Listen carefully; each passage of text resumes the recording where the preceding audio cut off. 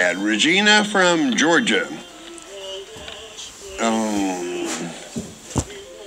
I know,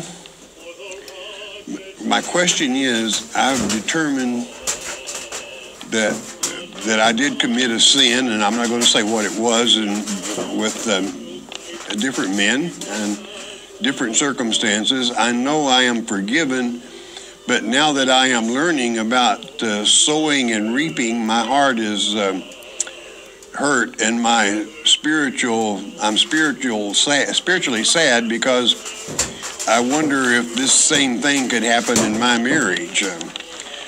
You see, you're beating yourself for nothing. Once you repent, the sin is blotted out, and God doesn't want to hear about it again. So there's nothing there to reap, because the sowing is erased. Excuse me, you're causing yourself worry for naught, okay?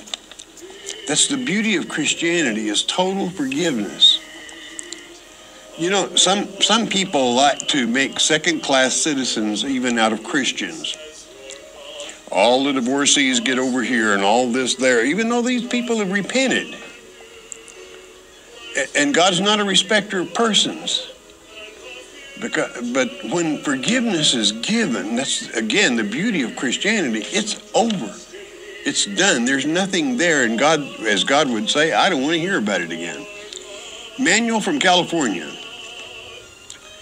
I am sorry it took me 50 years to find you. I have not been baptized because I do not fit the churches here teach, or I don't believe what they teach, and they don't seem to have God's Spirit. Well, I go to hell for this. If I had the means, I could fly out and be baptized there. Any Christian can baptize another Christian, okay? You don't have to go to some church to be baptized. I know if you were to want to join a particular church, many churches would not recognize the baptism of one Christian to another, but Christ will. That's the most important thing. And so get her done, all right? You're all right, no problem.